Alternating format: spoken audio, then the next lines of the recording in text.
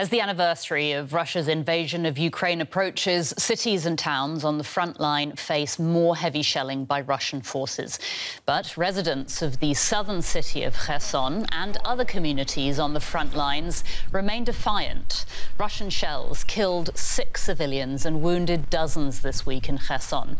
The city was liberated by Ukrainian forces back in November, but Kyiv and its allies are expecting a wider Russian spring offensive.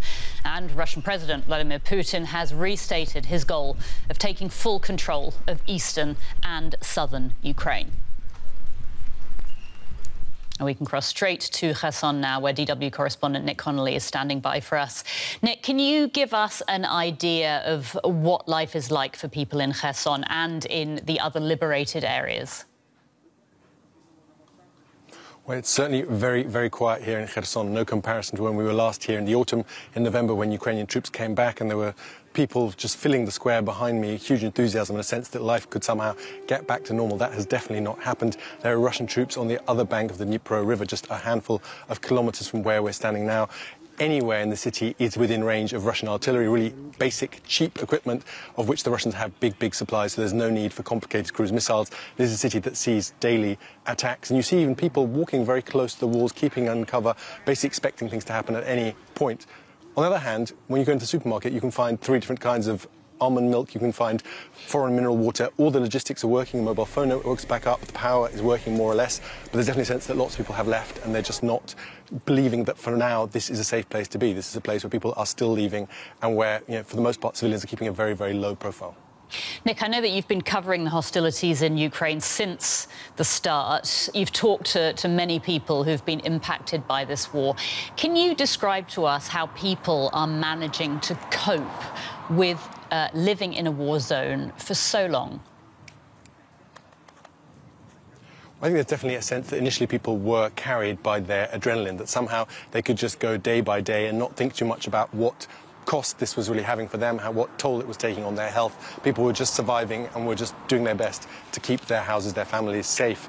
And there is a sense that lots of people are still in that mode, still able to do that. But there certainly are some people for whom it is just becoming too hard and that are choosing, even now, months and almost a year into this war, to leave the country. There are people leaving Kherson, there are people leaving other regions for countries outside, for European countries, for North America, but also within the country, heading from the east to the western regions that have been a bit safer. We spoke to 3 women who had left their homes, 2 of whom had gone internationally, 1 had moved to the west of the country, and we spoke to them about how this year has been for them. Early morning, we woke up because we heard explosions. And I remember turning my head to my husband, and he looked at me and said, "No, it can't be happening." In Kharkiv, you first hear the explosion and then you hear the sirens. And in the first few days of war, we heard no sirens, just explosions. But we didn't really know what to do, because this is something so unusual to you. If someone attacks your country, if the war starts in your country. And we were lost. Everybody was running around with the suitcases, cars, kids crying. 4-month-old baby had breathing problems, so she needed inhalations and she needed the injection. And I took my kids to the hospital for this injection. There was air raid siren. The doctor said, "Go to the basement now." We went to the basement, and there we stayed for the day, for the night, and then we spent there all the night the next almost 4 months. Every time when we were when we were just ready to head to the railway station, the explosion started again. Journey that takes an hour in ordinary circumstances took us 2 days. One woman started giving birth, another woman lost her kid because the kid was pressed so hard it died. One woman started having heart attack. It was completely awful. It's still shaking, and by the time we went to Poland, my hands were shaking, my head were shaking. I could not say a word. By autumn, I saw that my children, their mental health is getting worse and worse and worse. And in September, my 8-year-old daughter, she was diagnosed with Asperger's syndrome. She is on autism spectrum, and she's starting pulling hair off her head, pulling her eyelashes, and stopped talking and stopped eating. She was really bad. I cried a lot when we crossed the border because it was a big relief, and maybe only after we crossed the border and going to safe Poland, I realized how much stressed and scared I was all of this time, all of these 8 months in Kiev, in Ukraine. My children were still scared of loud noises. When we were at the railway station and there were these trains coming, they said, "Oh no, the war has started in Poland."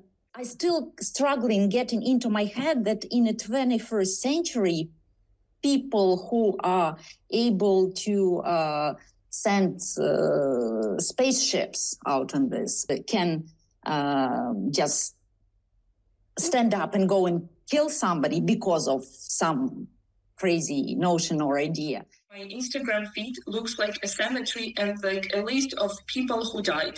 Just when I open my Instagram, it's like one story is someone died in Bakhmut, another story someone died in Luhansk region or something, and it's always just so young and beautiful people. And sometimes I just feel like I'm a walking target, and that one day they could hit my house too, or they could kill my relatives, my friends. I think I got used to everything, but I realized that I feel stressed out like by default. Scary thing when these sirens and you have to go to the shelter and people are thinking, oh, okay, I have at least like 20 minutes, I can go buy bread and then I'll go to the shelter or something like this. So the war is part of their lives.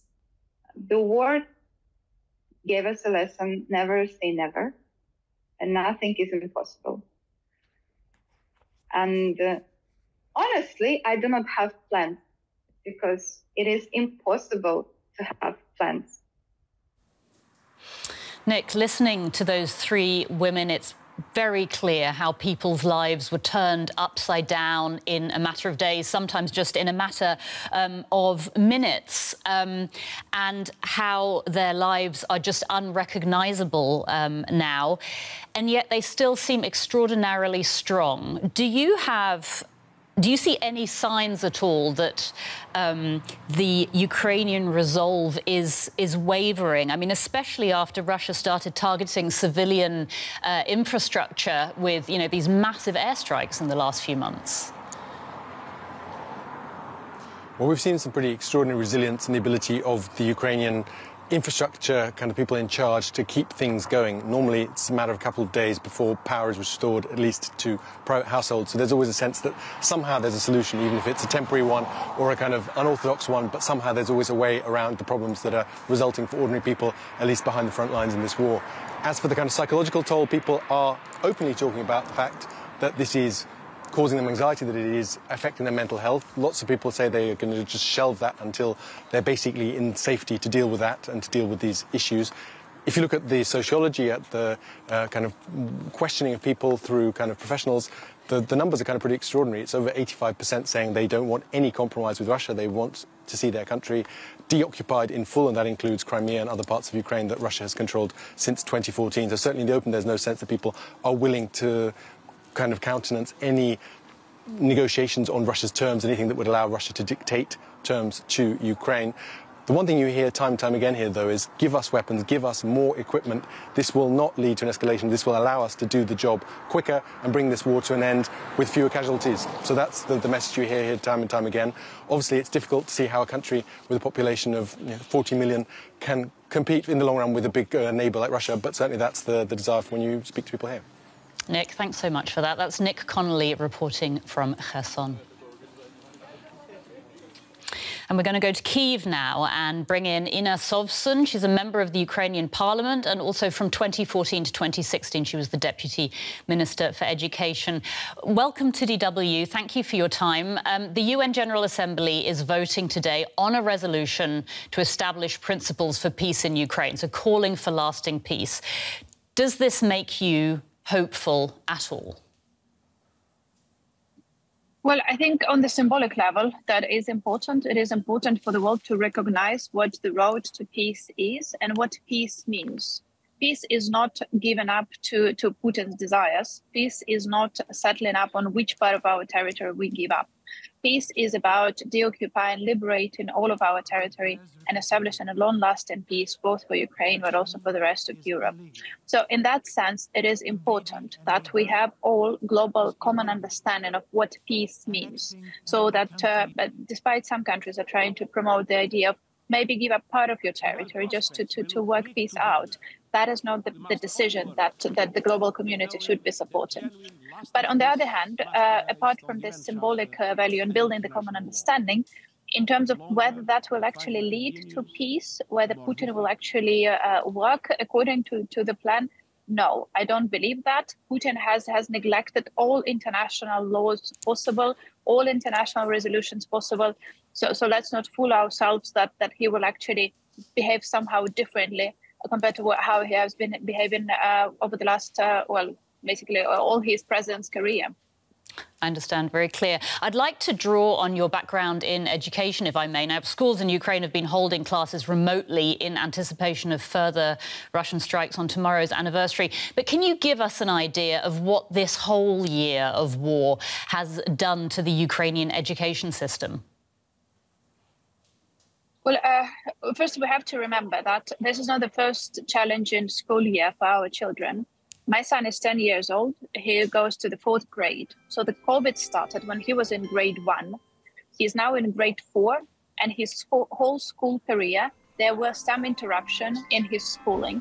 They would switch to online mode, or they would simply not be studying for a short period of time when the big war erupted last February.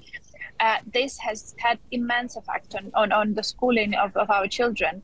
And my son is actually the lucky one because he's in Kyiv, and his school in Kyiv does have the bomb shelter. So the interruption he's having is basically he has to go to the bomb shelter every time there is an air raid alert, which does happen pretty often over here. But that is nothing compared to the interruptions that kids near the front line are facing, or particularly kids who are on the occupied territory. Though there are not many of them left there, but still, they basically are either forced to study according to Russian curriculum, where they've been forced to learn Russian language, to learn Russian anthem, to wave Russian flag and to praise Putin, who basically destroyed their lives. So it's terrifying. And I'm extremely concerned about the educational gaps, educational losses for our children, because that will undermine their future in long years to come. Even after we win this war, the gaps in education are going to have so much long-lasting effects that I can't even imagine. Yes. So this is indeed very difficult. Most schools don't have the good enough bomb shelters. So, yeah, the situation will have very long-lasting effect for us as a country. Yeah. You have campaigned for greater gender equality in the past. Can I ask, has the war pushed this issue onto the sidelines, or has it in fact increased the need to focus on these kind of values more than ever? I think the war had double effect in that sense, because on the one hand, of course, majority of those fighting in the war directly are men. But also remember that 50,000 women are fighting in the front line in Ukrainian army. So we are actually much more diverse in terms of our army. And I think that this has actually given a boost to the idea of gender equality here in Ukraine. So despite war typically leading to more masculinity in the political discourse, but in our situation, actually, the society is recognizing that there is a significant number of women fighting. And even we are recognizing that there are LGBT people fighting in the army. And that gives them more visibility. And that is the ground for calling for equal rights for those groups of people. But of course, we cannot also shy away from the fact that, of course, there is also stereotypization to an extent, because many women had to leave the country with their children. So being sort of streamlined in the stereotypical, women's role. So this is a bit of a counteracting tendency overall. But I think that because of the war, we are becoming more and more aware of what we are fighting for. And gender equality is one of those issues. We don't want to be like Russia, where home violence is basically legitimate. We don't want to be like Russia, where homophobia is part of the national ideology. So this is also actually pushing us forward in terms of gender equality. Though the process is not perfect, I admit to that as well. Ms. Sobson, I'd like to ask you, President Zelensky has garnered international praise for his wartime leadership. What's your assessment? Do you think that he should have done something differently? Well, I think that, and I'm here speaking as a member of parliament from the opposition political party, but I recognize that he actually has done a good job as the president in his address to the world. I think that is the part of the job that he did perfectly. And he also divulged all the military decision making to the military professionals. So that is why we are winning on the front line, because the professionals actually making those calls, not politicians, and that is very, very important. Would he have done something different during the wartime? Probably no. I think he could have paid a bit more attention to the army as we were preparing for this big war. But it's too late to talk about that. We should be focusing on the current moment. And I think at the time being, he's doing a good job advocating for the whole country. I'd just like to ask you one short last question. When you were talking about the education, you were saying when we win the war, it will take an awful lot of work to help our children. Do you believe Ukraine will be able to one day restore its borders to what they were before Russia's invasion? I don't have any doubts about that. And nobody here has any doubts, simply because we don't have a choice. This is existential for us. We either win or we just lose and we stop being who we are. And we don't want to do that.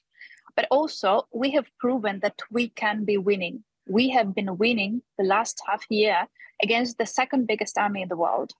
And I think that we have proven, our army has proven, that we are actually a very strong army. And that is why giving weapons to Ukrainian army is actually a safe bet. That is not leading to escalation. That is actually leading to de-escalation. Our army, a year ago, many Western powers were saying we cannot give these weapons to Ukrainian army because they don't know how to use it. We have proven that our army can do miracles. So I have no doubts that we will win. We just need to decrease the number of casualties on the way to this victory. Inna Sobson, a member of the Ukrainian parliament, many thanks for joining us on DW today. Thank you.